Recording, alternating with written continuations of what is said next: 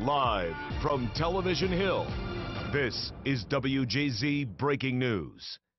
Breaking as we come on the air, police are searching for a man who shot two teenagers in South Baltimore. This afternoon's double shooting leaves us with a staggering statistic.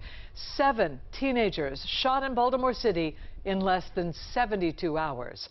Hello, everybody. I'm Denise Koch. And I'm Vic Carter. Welcome to those of you watching on CBS News Baltimore and on WJZ TV. A 16-year-old boy and a 15-year-old girl were rushed to the hospital. They are both expected to survive. The shooting happened across the street from Benjamin Franklin High School, and officials confirm the victims are students there. So WJZ Live right now, Christina Mendez was our first reporter on the scene. She is standing by, and she is standing close to the investigation as she can get with everything we have confirmed so far. Christina.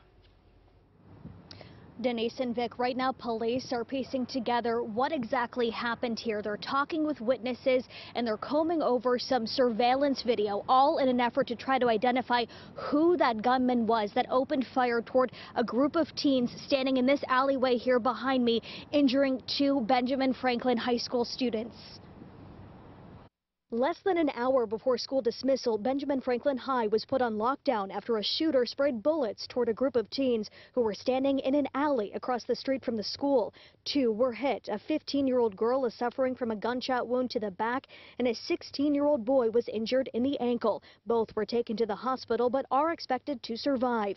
Administrators put the school on lockdown, plus canceled all after-school activities and the home game. The chief of schools, John Davis, says everyone is reeling from this latest incident and wants students to remain safe. Students are not allowed to leave the campus, right? The safest place for a student to be is in the classroom, in their school. The recent gun violence toward teens in Baltimore City has police closely partnering with the school system. What's going on is young people are making bad decisions.